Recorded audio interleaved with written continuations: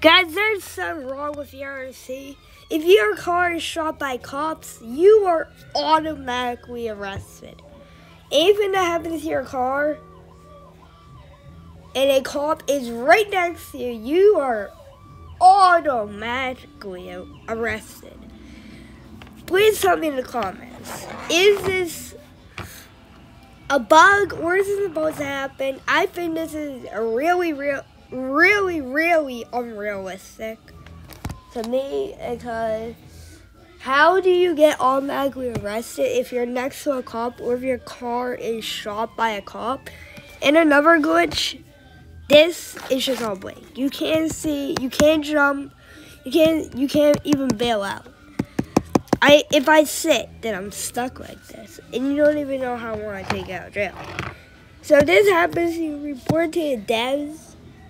But tell me in the comments if that's supposed to be a bug or a glitch, or is it supposed to be a thing? If it is, please comment to the devs or comment to me if they think they should fix it and if this happens to you.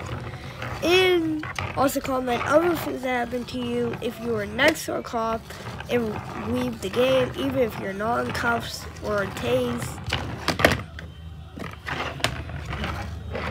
And I did this, and this happens. I actually have proof. Well, I didn't. I don't even have proof. I wish I did.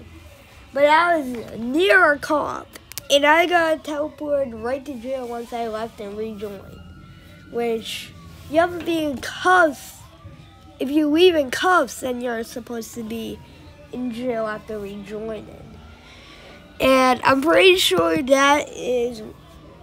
So, it's not unrealistic. It's not like people are like leaving and then they don't get jail time. That's not. That's nothing. But your car on fire. With your car being on fire, and you leave the game and rejoin, you're automatically in jail.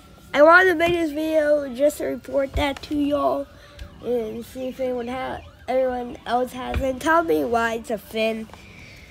And goodbye, bruh.